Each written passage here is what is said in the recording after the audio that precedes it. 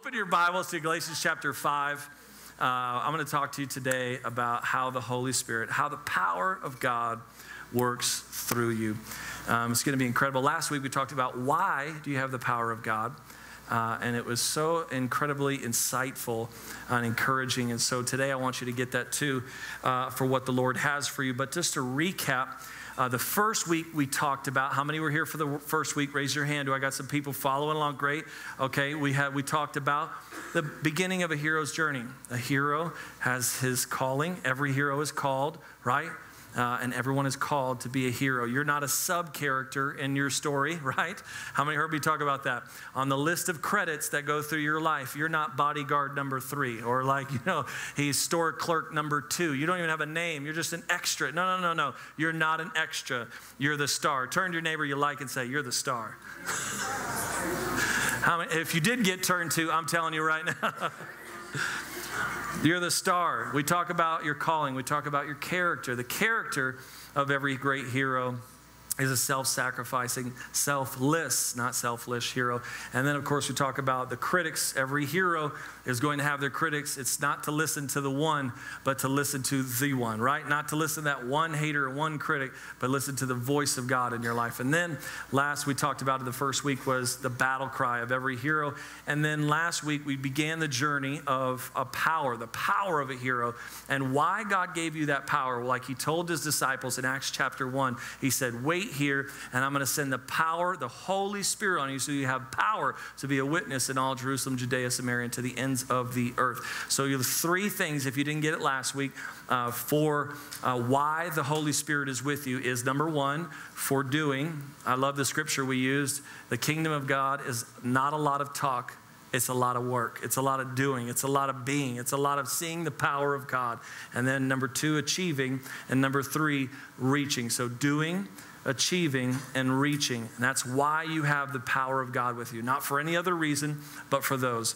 And then today I want to talk to you about how the power of God is going to work in you. But I first want to ask a question that I also asked on Facebook and social media is, if you could have one superpower, and for those who are new here to Covenant Church, relax. We're going to have fun today and be responsive, because you know what? Breakfast or feedback is the breakfast of champions. And you're looking at a champ up here, folks, okay? So give me good feedback, because you know what? This is going to be incredible, and I want the Lord to speak to you. And if you could have one superhero power, what would it be? Would it be to fly? How many would choose like I could fly? I've had dreams where like, man, I would love to fly. I would love, or super strength. How many would love super strength? Right? Yeah, come on. That's what I'm talking about out there. Super strength. Or somebody else put that they would have time travel. Time travel would be. Or one of them put, I'd like to be invisible. I have a few questions for that individual. But I think maybe, okay, you want to do that. Or maybe you want lasers coming out of your, I don't know. Or maybe you want, how many want x-ray vision? You want x-ray vision? Because I'm going to be praying for you. No, I'm just kidding. I love you, Colton. There's all these superpowers. Maybe you want yours to be more practical, right? I just never want to get a speeding ticket. That could be a superpower, right? Or I want a hole-in-one every time I hit that golf ball, right? Some of you guys and girls out there who love to golf. We have all these different things that we could trade, and these superhero powers and these fictional things that we talk about, and all these things that may not be true, probably aren't really possible or real. But what I'm going to tell you today is how the Holy Spirit will work in you. This is not a fictional story I'm about to tell you. These are not things that are superficial and not tangible and not really available to you. What I'm going to share with you is not a movie. It's not some dream. This is reality. Come on, some believers in the house said a good amen. What I'm going to share with you today is very much real and evident today. The power of God is with you. It's not just some, I want to be strong.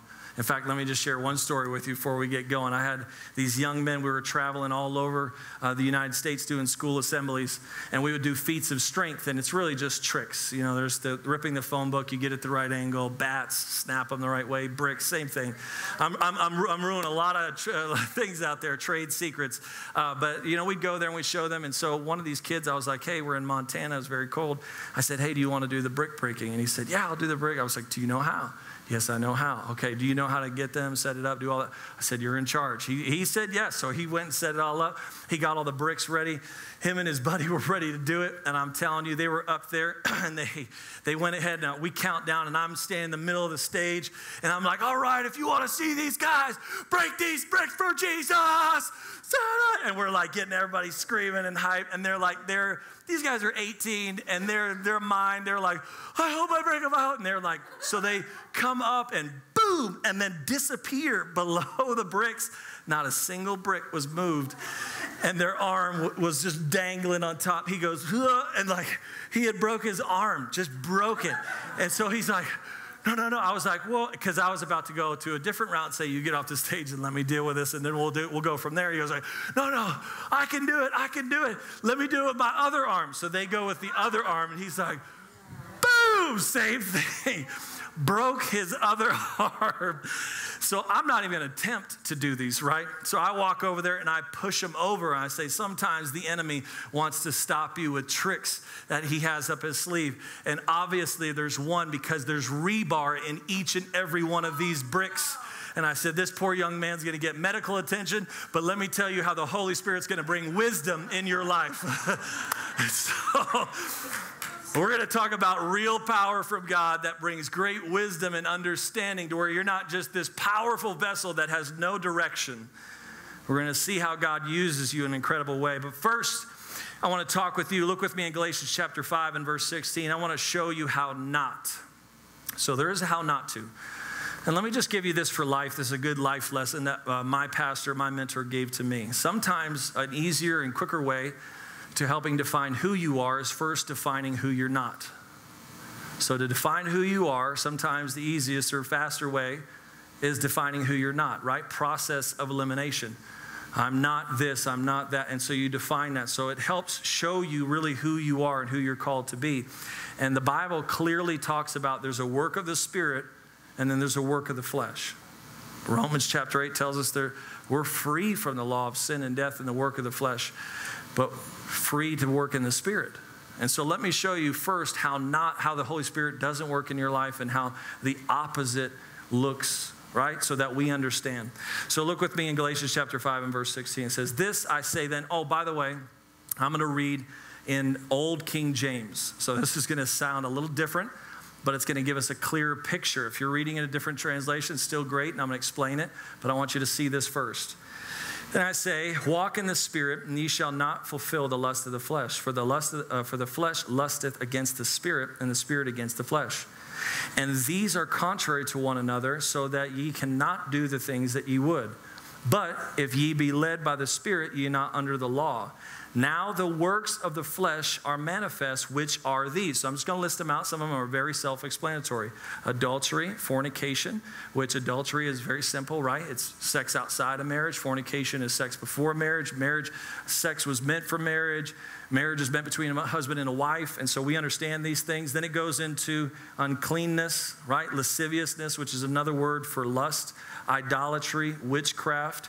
Witchcraft, let me just give you a quick understanding for those who don't understand. It's not all voodoo and some mystery thing.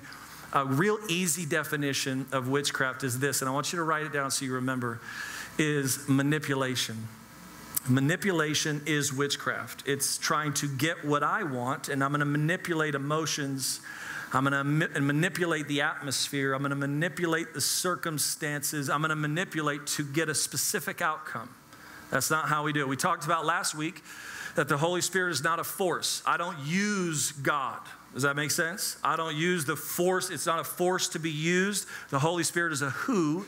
It's the Spirit of God in us.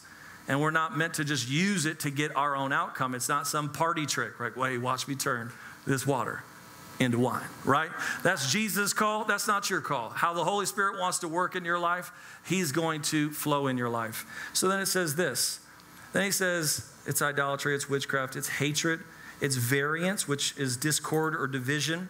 Emulations, where we get our word emulate, but it's the better picture would be jealousy, to understand that we're not meant to be jealous over each other.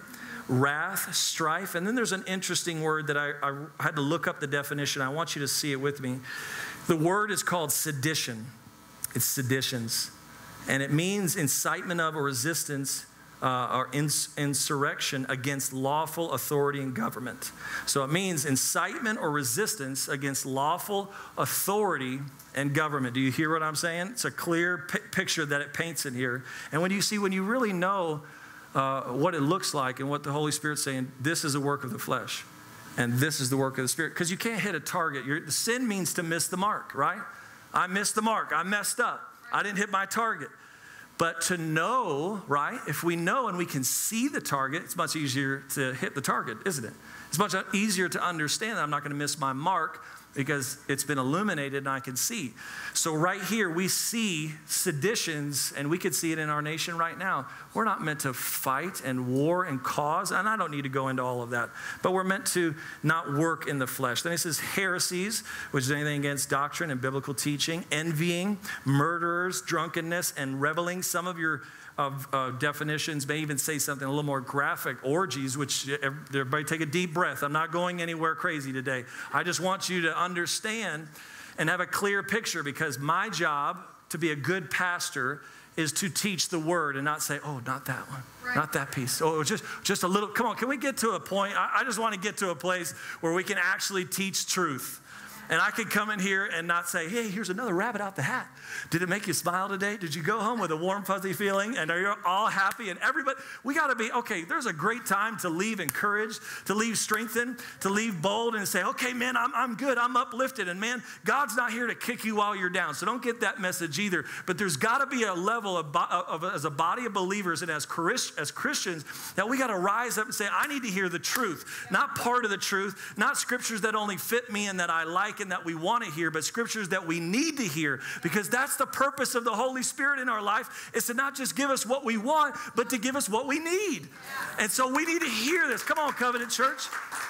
We need to be able to understand that God is calling us, and those who are viewing at Maricopa Reentry and all online, I encourage you, wherever you are in your walk with God, you have to be able to say, God, I want you to speak to me what I need, not what I want. And get into the truth. Because when the wrong things leave your life, that's when the right things begin to happen in your life. When the wrong things leave your life, that's when the right things begin to happen in your life. And I hope today you make the change. I hope today you say, okay, I'm going to discipline myself to walk not according to the flesh, but according to the Spirit. Now let me show you, I want to show you 5 different things. So write down 1, 2, 3, 4, 5. I'm going to show you 5 different things of how the Holy Spirit works in your life. Number 1, of course, it follows right after the passage we just read, Galatians chapter 5, verse 22. How many know the fruits of the Spirit? In fact, why don't you put that scripture up there for me, guys? Because Jesus is the fruitfulness of our life. So let's read it. Gentleness and self-control. Oh, that's the end of it. All right, verse 22. But the fruit of the Spirit is love, joy, peace, forbearance, kindness, goodness, faithfulness, gentleness, and self-control. Against such things there is no law. Those who belong to Christ have crucified the flesh with its passions and desires. Since we live by the Spirit, let us keep in step with the Spirit.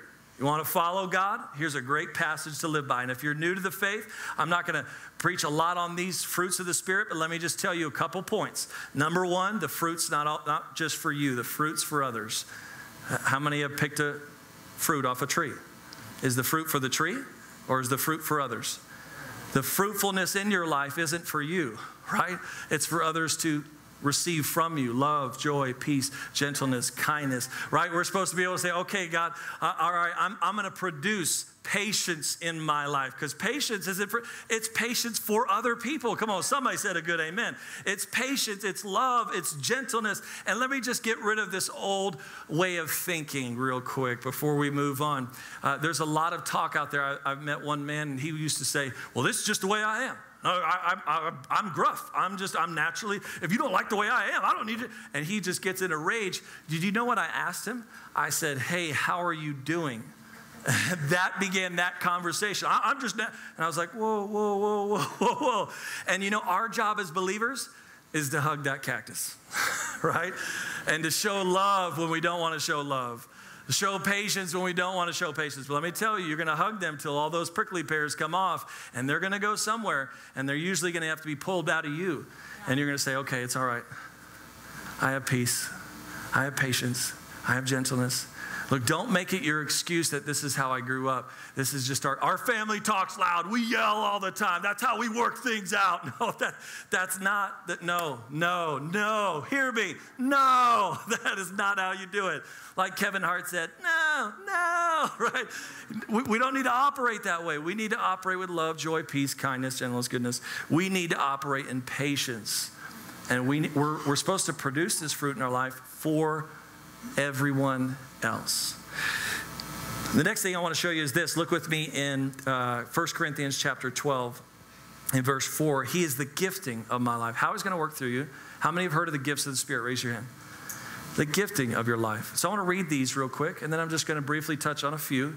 All Wednesday this month, each Wednesday night, we're talking about the gifts of the Spirit, so you can come to get a deeper dive into that. But I just want to highlight a couple and tell you how the Holy Spirit's going to work through you. Now it says this, there are different kinds of gifts, but the same Spirit distributes them. There are different kinds of service, but the same Lord. There are different kinds of working, but in all of them and in everyone, it is the same God at work. Now to each one, the manifestation of the Spirit is given for the common good. Everybody say that. Common good. Why did the Holy Spirit want to work? Why does he want to work through you in the gifts of the Spirit? For common good. There's doctrines and beliefs out there that teach the working of the Spirit is of the past. It's for the apostles. It was for that time. No. It says for the common good. And what greater time in our nation's history, in our world's history, do we need common good in our world to say, okay, this is for all of us to benefit from? Right? Do you hear what I'm saying? We don't need this, not gone, because if you believe in God, if you believe in the Holy Spirit, then you don't deny any gifts or fruit of the Spirit. To deny a gift is to deny the gift. We don't deny the gift. The gift is the Holy Spirit. How he works through us is through these gifts. To one there is given through the Spirit a message of wisdom. Sometimes God's going to download some wisdom into you. To another, a message of knowledge. He's going to give you a word of knowledge by the means of the same Spirit. To another, faith by the same Spirit. How many need faith today? Another, gifts of healing. Healings are for today. If you've never seen a healing before, that doesn't mean that's not real. I've prayed for people in this church and watched cancer go away. We've prayed for people in this church. I prayed for a lady in Michigan and watched her get up out of her wheelchair, stretch her arm that was withered, and watch God heal her right before my eyes. The gifts of healing are for today. They're for you to work and say, okay, God, what can you do? Amen? Then to another, miraculous powers. To another, prophecy. Just a quick note here. The Bible says that, or Paul teaches that he wishes all would prophesy. I wish every one of you would prophesy. Every one of you. Now, prophecy is not some mysterious thing. Prophecy is simply speaking into tomorrow, speaking the promises of God, an encouraging word. Because the enemy is great at reminding you of your past, and it's super easy for everyone to dwell in our present and our problems, but only the power of God in your life, through the power of the Holy Spirit, can bring a word of encouragement about what tomorrow may bring. Because we know who holds our tomorrow. Amen, Covenant Church. We know where God has, he has it in his hand. So it's easy to speak for us about tomorrow because we know who holds it. So you ought to prophesy every chance you get.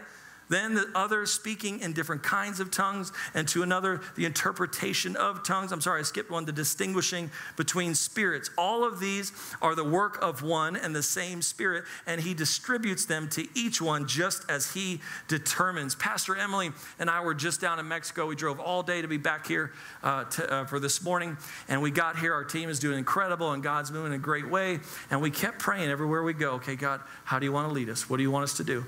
And my wife leaned and she said, hey, I really believe we're supposed to encourage this pastor and pray for him.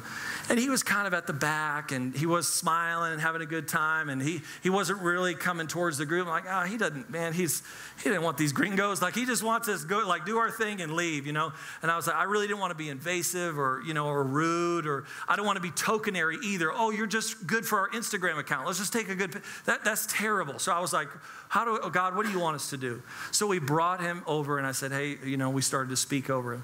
And they would interpret. We started to pray over him, and they would interpret. And then he began to share about how he's never felt more discouraged in his life right now. And he's battling with depression, and he feels like he was left alone out there, and that there's no one supporting him and no one there. Come on, the Holy Spirit sends you to people. That's why that's the discerning of spirits, that God, what are we supposed to do here? What is supposed to happen here? And some of you know how to read a room, and some others are figuring it out. But let me tell you, when you get in there with the Holy Spirit, you know how to read what God is doing. You can read what people need on their face. You can read the environment. And that pastor, by the end of us just praying and speaking over him, not only we're going to continue to support him and help him, but he was crying on my shoulder saying, thank God he sent you today, because I needed somebody to be here with me. That's the power of the gifts of God. Come on, Covenant. Let's give God some praise. Right? Break for applause. That is where we get excited. I have to say this because you know what? If we don't get excited about what God is doing, we'll never see what God can do. But God is moving in some people's lives, and he needs us to say, okay, it's time to celebrate. It's time to get excited. And that's how the Holy Spirit's going to work in you. Number 3 is this. John 14, verse 26. Write it down in your worship journal. He's going to be the comforter and helper of my life. It says, but the helper, or some of your versions may say comforter, the Holy Spirit, whom the Father will send in my name, he will teach you all things and bring to your remembrance all things that I said to you. Let me just tell you, another great way the Holy Spirit's going to work in you before we close today is this.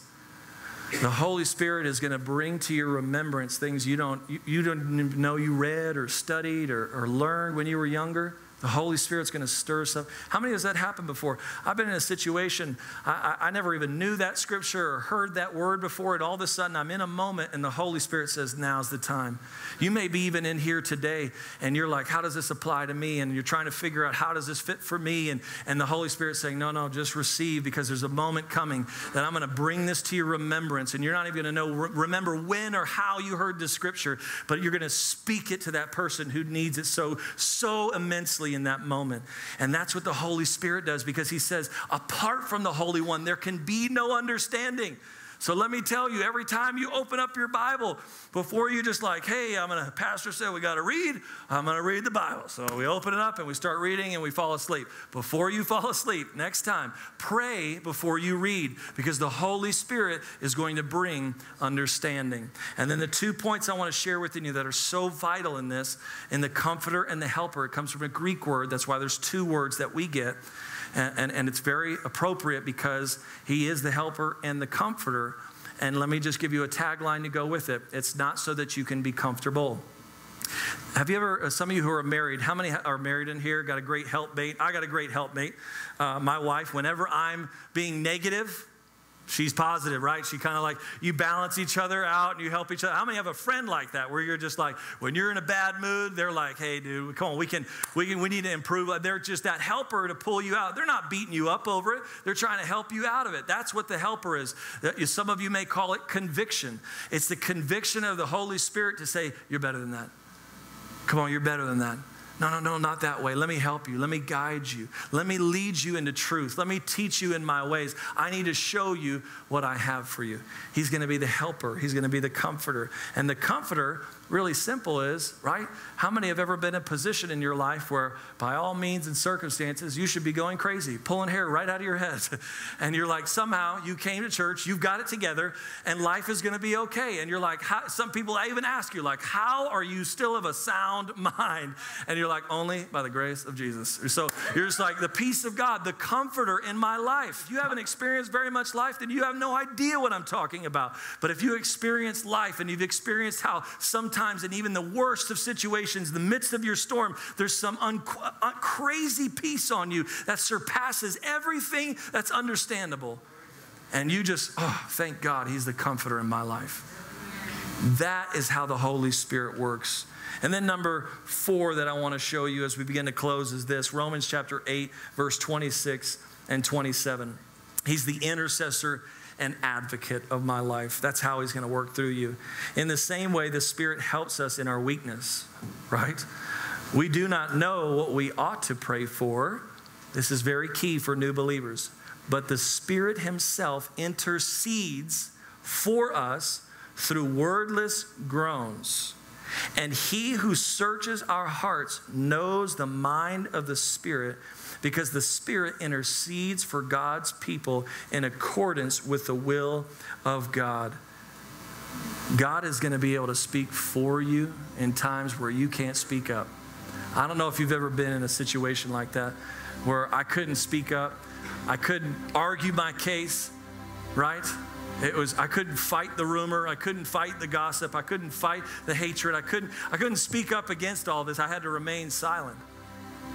And I hit my knees and I'd pray, and my wife and I, we'd seek God. And all of a sudden, we'd see how God used the Holy Spirit to make intercession for us, become the mediator in our life, the advocate for our life. That all of a sudden, he started vindicating. Come on, if you've ever faced a situation, maybe you're facing one right now where you can't plead your case. You can't fight that rumor. You can't fight that gossip. You can't fight that situation. You can't continue to argue with all the craziness. How many have ever had that moment before where you got a friend or a loved one who's just like, dude, you need to shut up because everything you say is making the situation worse, right? Come on. And continually, we fuel, instead of just being silent, we fuel the fire. Well, this is where the Holy Spirit's saying, just sit back. I need you to sit back. I need you to go sit and pray. I need you to go sit and read. And I'm going to become the intercessor for your life. You don't need to fight your battles. That's what my job is. You don't need to continue to battle against everyone and everything. That's my job. Let me be the advocate for you. Somebody in this house needs to hear this word today in your heart, that you don't need to fight every battle. You don't need to make every argument. You don't need to prove yourself every chance you get. You don't need to try to constantly establish and try. No. You need to back up, and you need to allow the Holy Spirit to fill you and then go before you, just like Paul. And Paul said, he's going before me. He's making a way where there was no way. He's opening doors and he's opening hearts. And the person who used to be my enemy is now my friend. The person I used to be fighting against is now the person I'm fighting with. God is going to turn some things around for you when you allow the Holy Spirit to be the advocate and the intercessor in your life. And it's by simply inviting him to say, okay, Holy Spirit, you're in charge. You're going to make intercession for me that I don't even understand. Thank God all of our prayers haven't been answered. Thank God he knows what we need more than what we want. Thank God he goes before us, and every time we think we know the right way, he's got a better way. I thought we were going to buy a building just 7 months ago, 8 months ago, 10 months ago, however long it was. And I'm like, we're going to have to spend $6 million and $3 million. We can't do this. How are we going to do this? And God says, no, I have a better way. I have a place. I've already marked it. It's debt-free. Everything's taken care of. And you're going to help continue to grow the kingdom of God. And we've been here for 6 months, and God provided a way. That's awesome. And now, we're already growing. Every week we grow. Every week we grow. And every week we see missions expanding. We see, if you've been around church long enough, you know that planting 150 churches in another foreign country within the first 7 months of launching as a church, you know that that's next to impossible. But with God, anything is possible. I want to share this last point with you, and then we're going to close. Look with me in Ephesians chapter 1 and verse 13. He's the seal of my life. Some of you didn't know this, and I want to reveal some great truth to you so you can take this home with you. This is meat. If you're a believer and you know the Lord, this is going to be very deep for you, because a lot of Christians, if you ask them, why is the Holy Spirit in your life? How does he work in your life? They wouldn't know, and this is one of the greatest reasons. They talk about gifts and fruit, but this, I believe, is the most important reason. And he says this, and you also were included in Christ when you heard the message of truth, the gospel of your salvation. When you believed, how many believed in here? You were marked in him with a seal. Now see this, the promised Holy Spirit, who is a deposit guaranteeing our inheritance until the redemption of those who are God's possession, to the praise of his glory. The Holy Spirit is the seal over your life. Just as much as a king used to put his seal on anything that was his and say, this is my letter, this is my endorsement, this is my approval, this is my kingdom, this is my decree. Just like that, the king has put his seal on your life and said, this is my spirit. I'm with you. And when I come again in my second coming, I've made a deposit into your life that I'm going to come and I'm going to call upon. And everyone he calls upon that has the Holy Spirit is going to be caught up and go to heaven. You need the Holy Spirit in your life. It's the deposit and the guarantee of your eternity. Do you hear me? Yes. So powerful. We cannot just disregard how God moves through the Holy Spirit, because the Holy Spirit is the seal, the deposit, the guarantee of our life. We need the Holy Spirit. Not just for what the Holy Spirit can do through us and how he can work in us, but for what he establishes in us, that he puts the king's seal, God's seal on us. Says, this one's mine. This one's mine. You belong to God. And there's a deposit. You know, there's an old term that we used to use. Some of you shoppers will know what I'm talking about. Layaway, right? You used to put a little money down. Anybody, like, you know, I'm talking about a little bit older in here knows what layaway is like. And you put a little money, you come back, wintertime be coming, you have that winter coat almost ready, pay it off right before the season hits, you be ready. God is saying, look, now he could afford it for sure. But what he did is said, I'm making a deposit because one day I'm coming back. I'm making a deposit in you because you're mine. I got to put you over here because didn't he call us? He said, you're separated. You're set apart. You're a chosen people, a royal priesthood. I need you to set you apart because I need to make a deposit in you, because there's a day that I'm coming again. And the way I'm going to call you home is because of the deposit I've made in you. That's the power of the Holy Spirit. And I want to pray with you today to receive the baptism of the Holy Spirit. And I want to pray with those today who want to receive Jesus Christ as the Lord and Savior of your life. It's going to be your opportunity, whether online or right here in this room. So will you bow your heads and close your eyes with me? This is your chance. This is your opportunity. First, I want to give a moment for anybody in here and anybody under the sound of my voice. If you want to be prayed for and say, you know what? I want to see the fruits of my life. The fruit of the Spirit. I want to see the gift of the Spirit working in my life. I want to see the Holy Spirit working as the comforter in my life. I want to see the Holy Spirit working as the advocate in my life. I want to see the Holy Spirit become the seal over my life. If that's you, and something in that message spoke to you today, if that's you, I want you to raise your hand all around this building and online right now. Thank you for all those hands. Keep them high. Keep them high. Keep that hand high. This isn't a call for salvation. This is a call for the Holy Spirit to work through you like never before. This is your chance. And if that's you, hands are all over this building. Come on.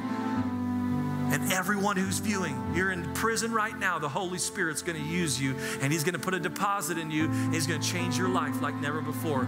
With every hand raised and heart that's open, I want you to begin to pray with me. Lord, in Jesus' name, I thank you, God, Lord, that you're going to pour out your Holy Spirit. As every believer in here, I want you to begin to just say, Holy Spirit, fill me. Holy Spirit, have your way. I want you to begin to call upon the gifts of the Spirit, the fruits of the Spirit, how he can be the comforter in your life, the advocate for your life, the seal over your life. Lord, in Jesus' name, I thank you, God, Lord, that you're becoming all that we need, and you're going to work through us in a powerful way, God, as the gifting in our life, Lord, as the fruit of our life. God, you're going to work through us as the comforter and helper in our life, the advocate and intercessor in our life. We submit to you. God, our hands are raised, our hearts are open, God, and we're beginning to pray and cry out to you like never before. Let an outpouring of the Holy Spirit fall in this place right now. In Jesus' name, God, we pray, God, Lord, that we be able to prophesy and speak in tongues. God, that we be able to see signs and miracles and healings. God, that we start seeing the fruit of the Spirit in our life like never before. We'd start remembering scripture that we didn't even know we've heard. God, Lord, that you would bring to remembrance all that we need, and you become the seal over our life, saying, this one belongs to me. And Lord, in Jesus' name, you're making a deposit in us right now. Come on, receive the deposit of God. You're making a deposit in us right now, a refreshing deposit of encouragement and strength like never before. Some of us haven't been baptized in the Holy Spirit in a while. This morning is your morning. You're going to leave here refreshed. The Bible says that a repentant heart brings times of refreshing. Lord, we repent and we turn to you and we seek you this morning, God, and we seek a refreshing outpouring, God, over our life. Refresh us, refresh us, refresh us. In Jesus' name, in Jesus' name, in Jesus' name. I believe with all my heart that we're going to see and hear of miracles and signs and wonders. Healings are taking place in marriages, in families, Lord, in hearts, in our bodies. God, you're going to do an incredible work, and I thank you for it. And with every head bowed and every eye closed, I want to give an opportunity for anybody in here. You heard this message, but you haven't turned your heart to Jesus. The Bible says if you confess with your mouth and believe in your heart, you shall be saved. You got to confess and call upon the name of Jesus. He said, for those who call upon the name of Jesus, every one of you shall be saved. And we're going to call on the name of Jesus just here in a moment. And if you want to do that and receive eternity into your life, I'm going to give you that chance, and you're going to pray a prayer, and salvation is going to be yours. That belief is going to turn into a lifestyle. It's going to turn into a walk with God. And your tomorrow is going to be forever different because of the decision that you made this morning. If that's you, with every head bowed and every eye closed, I want you to raise your hand here or online. Thank you for the hands in this place and the hearts in this place that are open and raised. Thank you, Jesus. Thank you, Jesus. Thank you, Jesus. Thank you, Lord. Thank you, Lord, for that heart. Thank you, Lord, for that heart and that mind. Thank you, Lord, for every heart and mind, Lord, ready to receive, that's open. Keep those hands raised, and I want to pray with you. Everyone in here, I want you to repeat after me. Dear Jesus, I receive you now as my Lord, as my Savior, as my Heavenly Father. I call upon you. I'm forever yours, and I am saved. In Jesus' name. Everybody said, amen. Let's give God some praise.